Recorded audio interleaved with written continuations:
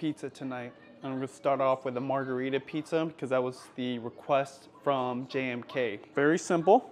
You've got your mozzarella cheese, heirloom tomatoes, and instead of basil, I will add a little bit of basil. I like to use basil pesto and sprinkle that onto the dough, which I'm going to make right now into the actual pizza itself. Of course, margherita pizza typically is just the basil itself, very simple. I like the extra flavor of the basil, so that's the first pizza I'm gonna do. I'm also gonna do a regular cheese pizza and then also a pepperoni. Are you excited about pizza? Starts with the dough, which has been fermenting for 2 whole days. Sometimes I'll ferment it for 3 days or even up to 5 days. And then what I do is in the morning, I usually take it out. Now this has only been out for about 3 hours. The first day I made the dough, I actually let it sit out for about 6 hours. So it already had some of that extra rising that you need on the very last day. So we're just gonna go with it. And then I have a bowl of flour. What I usually do is I'll use this 2 or 3 times. I just put plastic over this and keep it off to the side. But I put it into this before I flatten it out. So let me show you the whole process. I like using a bench scraper and then this spatula that came with the pizza dough bins. And what I do is I just lift it out and I plop it right in. Once I plop it in, here, I'll just show you what I do here. I'm just gonna flip it once, get it nice and coated. See this little bubble? Typically I don't want that big of a bubble right at the beginning. That's okay, I'll just work with it. And then I'm just gonna coat it. I'm pretty liberal with it, but I do shake off any excess. Now this is pretty stiff. Normally I like it a little more airy, but I ran out of the double low pizza flour, and so I used just the regular all-purpose flour. This is my favorite part of making pizza, more than actually putting on the toppings, because this is the part that takes a lot of practice, and now that I'm pretty comfortable with it, it's just fun. It's just fun to be able to do this. And when I use the pizza flour, the double O flour, I'm able to really get this nice and thin and flip it into the air just like you see inside the movies or documentaries or obviously at a regular pizza shop. This is very stiff. It's not as elastic, but I'm gonna go ahead and try to flatten it out as much as possible. So let's see how this works. One of the cool things about making pizza dough as many times as we have, you kind of learn to work with any type of dough, no matter what state it's in. So just like anything else, it just takes a lot of practice and learning the dough. So at this point, what I'm doing, I'm going to spread it apart. Turn it, spread it apart. Turn it, spread it apart. Turn it, spread it apart. There we go. And then you can do this.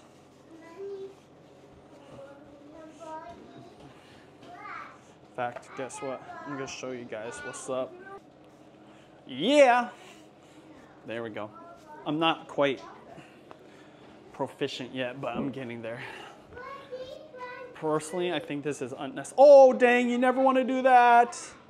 That's the first time I've done that. Maybe I was just getting too confident with the camera on. So what I would do there, just put a little flour. Okay, so anyways. So one thing I like to do to get it real thin is I'll just spread the crust out like that. The goal here is to get it nice and flat and thin without putting a hole like I did there so that I can get it onto the pan. At this point, I am spreading it a little bit. I'm stretching it out now with basically my whole arm. That hole is just really not going away. So what I'm gonna do there with that little hole, I'm gonna take a little chunk from the edge. This is not ideal, but better than leaving it. I'm just gonna patch it up, just like that. So what I'm doing is pressing all the way to the edge. As I mentioned, this is not my best pizza dough. It's all good though. It's still gonna be good. So with the pesto, one thing I would suggest, if you're putting this inside of the fridge, let it get up to room temperature, because if you don't, it's gonna be very hard to work with this. When it's cold, it's thick and it's solid, but when it's room temperature, it's softer, and you can just spread it like this. Don't have to be perfect, you just want to get it spread out. And frankly, I don't even spread it out like the way you do a red sauce, because pesto is so strong depending on how you make it. You just want to make sure it kind of gets on most of the bites. By the way, To any Italians looking at this saying this is not a margherita pizza, I apologize. This is just my version. And the girls like a proper margherita pizza as well. Today though, this is the one I want to do. I mix it up. I change it. I do different styles. Today it's the pesto version. Oh yeah, another thing is freshly grate your cheese. All right, for tomatoes, I do not use the edges typically. There you go, and just put it on. I do cut these pretty thin. And we'll spread them out.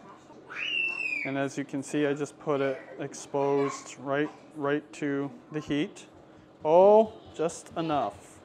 These two, I will put some salt and eat it. So I just generally put salt all over. I put a little extra on the tomato itself so that when you bite into it, you get all that flavor coming through. I personally like to also do black pepper too. Not too much. Okay, there you go. Margherita pizza. I'm gonna put this into the oven, which has been heating up to 500 degrees for the last 20 minutes. I'm gonna put it in there for about 13 minutes exactly. Very important. You put the timer on. Now in the past, I would turn it, but I find that when you do that, you let all the heat out. Lately, I just go with it. So some parts of the crust will be a little more cooked than the other parts. I'm totally okay with that. I just want one good, straight bake, no heat loss. That's just what you do at home. Now, if I was baking this on my pizza oven outside, the uni, I totally would turn it because it'd be too hot in one spot. So that's just my method. You can see how it turns out. A little trick is, I always have a cutting board, but I don't just put the pizza on here when it's done. I like to put it onto a rack. That way, it doesn't get soggy underneath. There's some pizza places that do this, but I'll put it on here, let it rest, take it off of here, slice it, and then put it back on the rack. That way the bottom can stay nice and crispy. Just one of my little tricks that hopefully help other people, okay? No, you don't have to do this, but especially because I make so many and the girls sometimes come down whenever they come down to eat, I just want the pizza to be at its best. I want the pizza to be as crispy as possible on the bottom, and depending on the type of toppings or sauce I use, the bottom can get soggy. All right, first pizza. Let's see how it turned out. Take it out right away. Last time I totally burnt this. I accidentally put the broil function on because I was in the middle of doing something else, so. Oh, baby. All right, so the one thing about doing a margherita pizza with fresh tomatoes, you have to be careful that the moisture from the tomato doesn't leak through. So I'm gonna go ahead and feel the bottom. Oh yeah, it's good. Right now it's good, but I'm gonna go ahead and move it onto the cutting board and use 2 spatulas. My gosh, I look at the bottom now. Oh my gosh, that's perfect. And see how crispy it looks. I have this commercial grade pizza slicer called Dexter. So if you want to know, I'll try to remember to put a link here, or just type in Dexter commercial pizza slicer. There you go. So I can already see there's oil on the bottom. That means that some of the pesto olive oil is coming through. Again, this is why you want the rack. You guys grab a piece and be the taste testers. It's a little hot, so be careful. I would blow on it. Is it good?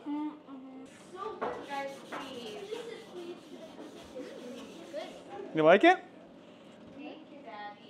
I didn't burn it this time. Yeah, you like it? Did you say it's good, Daddy? Man, it's been a while since I had margarita. I don't know if you can hear that crunch. Bottom crispy. That salt on the tomato, so important. I like it when the cheese gets bubbly and charred a little bit on the bottom. All right, for the cheese pizza, I do some special things. Of course, red sauce. So I'll first start off like that. My sauce is simple. Just a whole can of whole tomatoes, garlic, olive oil and a little bit of crushed red pepper. Of course, I do put salt and a little bit of MSG. I get some Parmesan and I grate it right directly onto the sauce like this. How much you put on is all based off of how much you want to put on. This Parmesan is from Costco. Smells great, freshly grated. Oh baby. I'm not opening the door to the oven. It cooks better, the crust cooks better. So I pre-cook the sauce, which is not the way I learned, but I like it, it works out. So for my oven method, this is kind of the way I do it now. There we go. Same thing, not too much cheese. I just keep my oven running the whole time. 500 degrees. Same thing, 13 minutes. Put it in there. Bam. So one thing I did differently on that pizza is I didn't put salt on. Because of the Parmesan cheese and there is salt in there, sometimes I don't put it on there. Now, if there's somebody that likes saltiness or likes more salty flavors, I will put the salt on there, but I like to let whoever's eating put on their own salt, or if they like to dip it into a ranch sauce. So just FYI, that's the one thing I did do differently there. There we go. Oh baby. Oh my gosh, look at that. Chuck E. Cheese ain't got nothing on me. Woo-hoo-hoo. There we go. See how it's a little more cooked on this side than this side? It's all good though.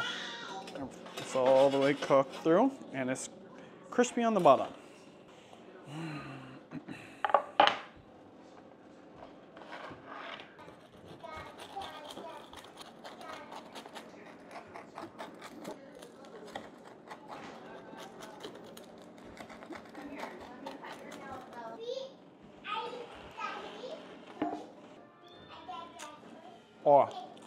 Oh my God. I should learn how to freeze these. Good? It's good? Leah, is it good? Yeah? You give it a thumbs up too? Nice. For the pepperoni, I like using this cupping crisp, and you're gonna see when I cook it what that means. I mean, you can see it from the package, but same process. Put the sauce on first. I'm sure you notice, see those big chunks of garlic? That's gonna be really good in the pizza. What?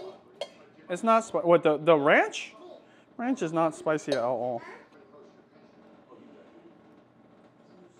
I will also add Parmesan to this pizza as well. I'm gonna put a little extra on there because this is really for myself. Oh, you can really smell that Parmesan when you're grating it and the aroma just hits you. You know it's a good Parmesan. You get that from the aging process. And of course, mozzarella cheese. Same thing, not too much, especially since I put a whole bunch of Parmesan on there.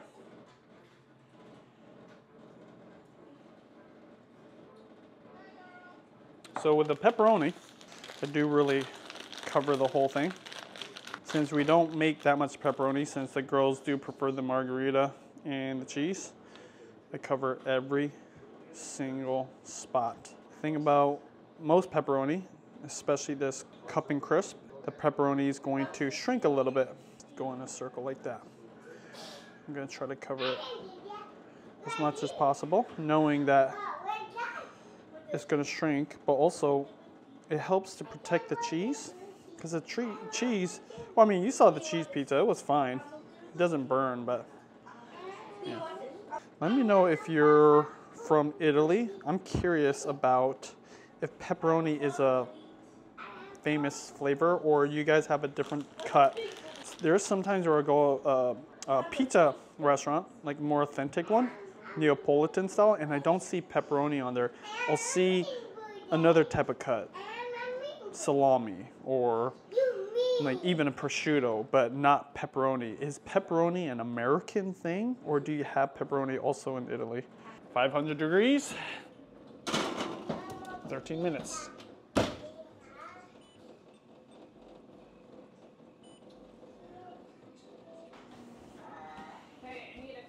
Oh baby. cup and crisp.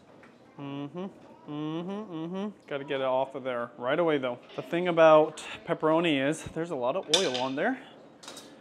And sometimes it will leak through, especially with a thin crust. Put it right on there. You can actually see it right here. See that? A little bit of oil. Get it right off, right onto the rack and let it rest.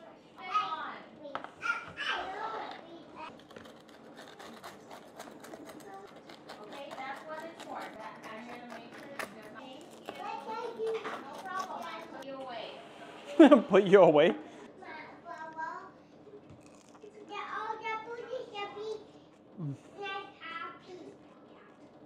Still the best. Pepperoni.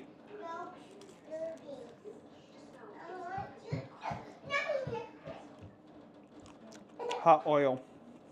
Be careful, it's dripping on my hand. It's burning. I've got a little bit of a dilemma right now. Honey, I need your help. I made the Italian sausage, right? But I have to choose pesto sauce or red sauce. Which one would you want to try with the Italian sausage? I think the red sauce matches well. Okay, red sauce it is then.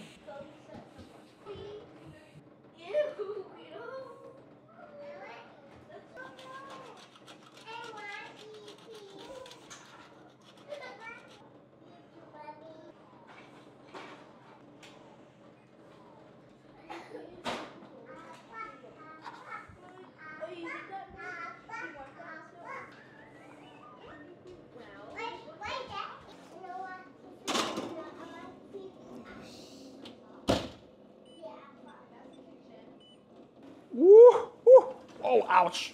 Steamed, baby. Look at that. Oh, my lordies. Oh, baby. Uh-oh. Stuck a little bit on the bottom there. And then the last, what did you call this? This is sausage, onion, basil. Final pizza right there.